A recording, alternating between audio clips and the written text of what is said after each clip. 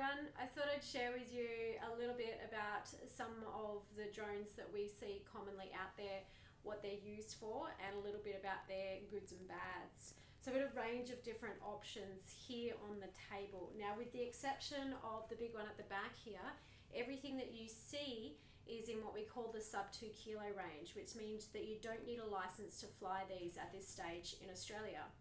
Now, so that means that it's not necessarily the size, because as you can see, this drone is actually quite large, but it's really all about the weight. And this drone manages to get so large because it's made out of styrofoam, so it's incredibly lightweight as a fixed wing there. So most commonly what we see people flying are these rotary drones, so flying like a helicopter. They've got the propellers as opposed to the fixed wing. Now the fixed wing is really good for long distance flight. It's really efficient, just like an aeroplane, but the challenge is it needs a large area to take off and land. These smaller drones are always really good for taking off and landing in small spaces, and they can also just hover. They don't need to be in continual motion. Now, even in the sub 2 kilo category, we do have quite a range of different options.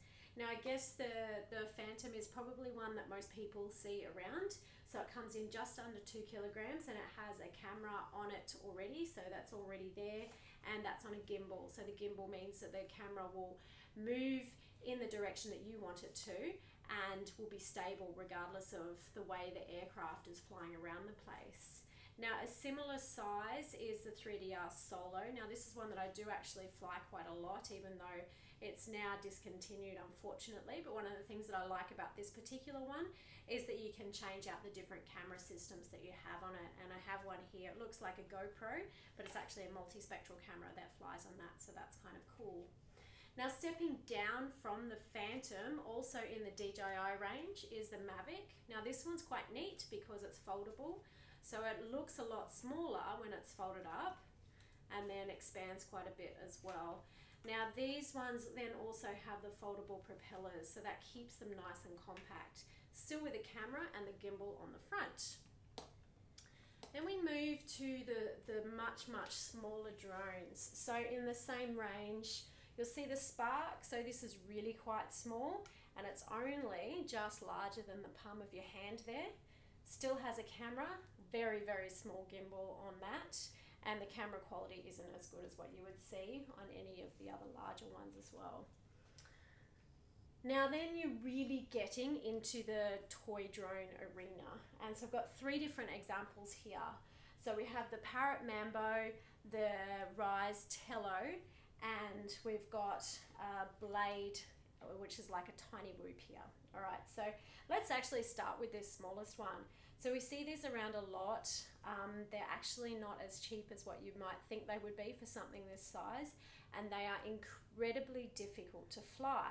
The difference between this one and either the Tello or the Mambo is that these 2 drones actually have sensors on them that help them stabilize in flight.